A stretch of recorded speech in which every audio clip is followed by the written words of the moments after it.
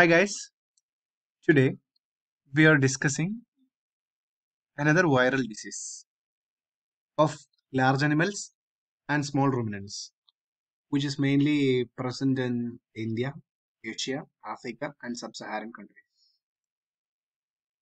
It's blue tongue. Introduction. It's an infectious arthropod-borne viral disease of cattle, sheep, and goats.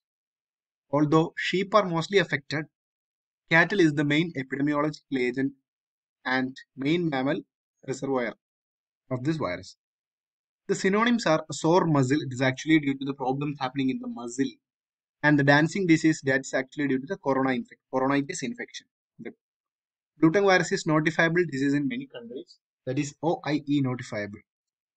This is actually arthropod borne disease because this is carried and transmitted by the insect vectors. That is the Culicoides species. Etiology is the Rio Verde. You all know that Rio means respiratory enteric orphan. That is, they are mainly acting in respiratory system and enteric system. Orbivirus genus, that is, they are mainly attacking the orbit. Orbi means the stoma region. And the species blue tongue virus. Genome consists of double-stranded RNA divided into 10 to 12 segments. Number of segments for blue tongue virus was asked in many entrance examination. It's 10 to 12. And this is the actual reason behind their genetic reassortment and arrival of different strains. That is due to genetic reassortment. Cytoplasma replication, the formation of large intracytoplasmic perinuclear inclusion bodies. This was also asked in previous exam, intracytoplasmic perinuclear inclusion bodies. Susceptible host, humans are not affected, so there is no zoonotic problems. Transmission is non-contagious. Transplacental transmission occurs in sheep. Okay, Culicoides is the main biting midges. Actually, they are the main carriers of biological vectors. So Culicoides species usually feed at dawn and dusk, and they require standing water in which to live. So the sheep and goat are not allowed to graze or browse in the dawn and dusk, so that they will not be getting a bite from the Culicoides stick. Incubation period is 6 to 10 days. Morbidity is up to 80%, and mortality is up to 50%. This is very important. Pathogenesis.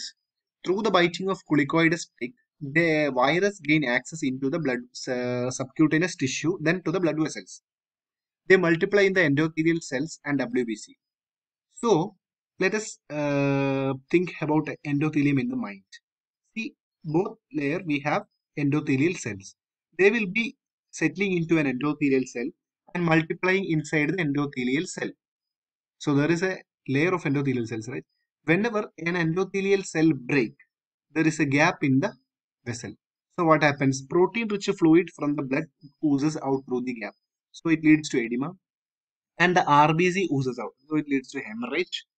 Then what happens? There is a gap. So someone has to seal. So the platelets will come and seal the broken area. So there is a thrombosis happening because thrombin factors get activated and they seal the area. Whenever it is very large breakings, this will lead to infarction in the heart. Whenever this happens in the heart vessels, that can lead to myocardiac infarction. And disseminated intravascular coagulation is the main feature, though I missed it. I missed that word DIC. I'm sorry for that. DIC, disseminated intravascular coagulation. That is, it is not continuous coagulation. This is disseminated at one area, then it will be happening at a farther area. So intravascular, that is inside the vessel, coagulation is happening, which is disseminated. That is uncontinuous. Clinical signs moving to fever, ulcerated mouth, cyanosis of tongue. That is mainly the reason for calling blue tongue. Profuse salivation and frothing and nasal discharge. Actually, that is due to the orbivirus attack. They will be mainly attacking the mouth area. First will be serous, then it will be the discharge will be mucus, and that will later will become mucopurulent due to the activity of the polymorphonuclear leukocytes.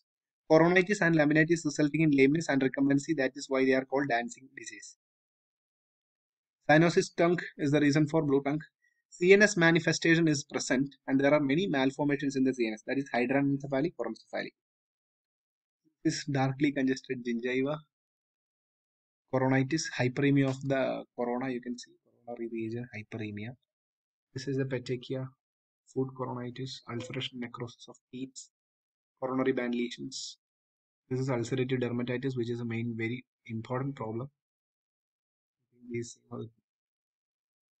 macroscopic lesions. This is brain vasculitis and hemorrhages. Intimal hemorrhage on pulmonary artery. This is a very important lesion present in blue tongue. That is subintimal hemorrhage or intimal hemorrhage on pulmonary artery. Local hemorrhage on pulmonary artery. Hemorrhages on the pulmonary artery is very important lesion for. Sometimes it can be termed as the pneumonic lesion for blue tongue. This is hydrocephalus, aspiration pneumonia, and there are many focal lesions, focal necrosis, lobular lesions. This is intracytoplasmic inclusion body in the epithelial cells of mouth. Intracytoplasmic inclusion body. Skeletal cell necrosis. So diagnosis, virus isolation, antigen and nucleic acid detection, seroconversion. So blue tongue is a notifiable disease. Sheep should be put in barns at dusk because actually this time culicoides comes. Vaccination are present in many countries and is according to the serotype. Vaccines are not used in actually pregnant animals because they create many problems.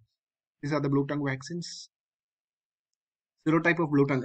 This is having a very big problem because in some journals it is said that it is having 34 serotypes, but still some journals it is mentioned that it has 26 and 29 actually got it from a relevant book which is veterinary virology book. So I have included the number as 29. And immunity is serotype specific. That is the main problem because serotypes are daily emerging. So whenever they get recognized by the vaccination, they emerge and they happens to be a part of evolution. Thank you.